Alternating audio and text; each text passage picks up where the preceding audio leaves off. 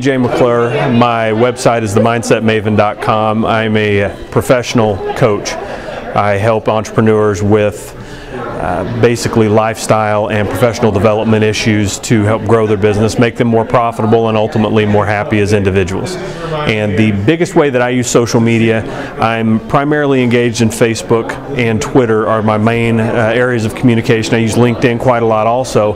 The biggest thing that I do with social media is really twofold. I use it to continue to develop relationships not only with my clients, but with people who are prospective clients, people who like to get in and actually see what it is I'm doing, the advice I'm giving, and those things. And by having that almost pre-built market around me at all times that I'm in almost constant communication with, I'm doing something daily out there, letting them know about my blog posts, those sorts of things. But the biggest thing that I do is I spend a lot of time testing product ideas across social media. I'll run out different keyword-rich posts, little microblog type things, and see what resonates with my audience, see what people are actually talking about, and what they come back and comment on, what they repost, what they retweet.